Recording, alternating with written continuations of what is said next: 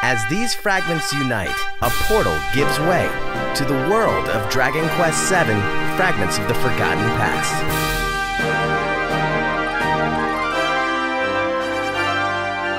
Monsters may not always be friendly, but they need homes too.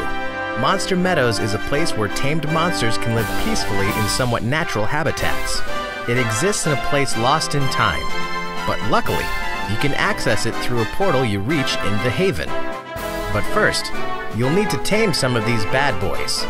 To do so, you must first acquire a certain snack from a certain shack in Monster Meadows. Beat a beast in battle while carrying monster munchies, and there's a chance you'll tame them. Luckily, the Big Book of Beasts displays a monster's ease of taming, and meat can be used to coax them over to the good side. Plus, the Monster Masher vocation has a passive effect that also makes it easier to tame monsters. Once tamed, you can build habitats for them using blueprints found on your journey. And over time, Monster Meadows will expand to include other areas. To make the most of your tamed monsters, talk to this guy. He'll let you form a team of 3 monsters and send them off to explore a cave. When they return, they'll retrieve a traveler's tablet that unearths a randomly generated dungeon.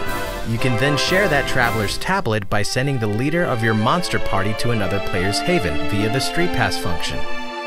We'll take a look at the new Street Pass features and much more about Dragon Quest VII as we approach the game's launch on September 16th.